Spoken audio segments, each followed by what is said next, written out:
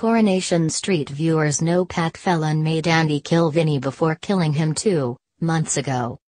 And now the net has been closing in for the evil villain, as Luke has become suspicious about his pal Andy's whereabouts. And in tonight's episode, Phelan managed to find a way out of getting caught, and put a plan into action. He invited his young prodigy Seb Franklin over, who looks up to Phelan like a father, and showed him his gun. Seb was shocked, and asked why he had it, but Phelan insisted, "This has to be between you and me. After all that business with the flats and Vinnie, I started to get death threats. You come after me, fine, you come after my family, Eileen, well.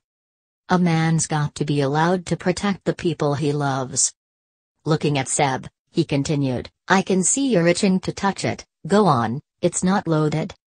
As Seb picked the gun up and felt it in his hands, Phelan added, "Feels good doesn't it? The power, knowing no one can mess with you."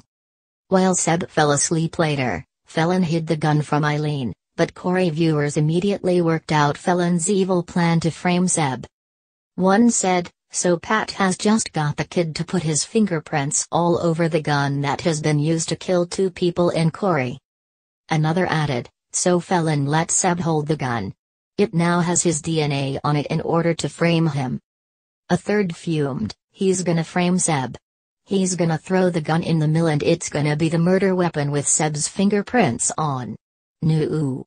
I hate Phelan." Coronation Street continues on ITV1 tomorrow at 7:30 p.m.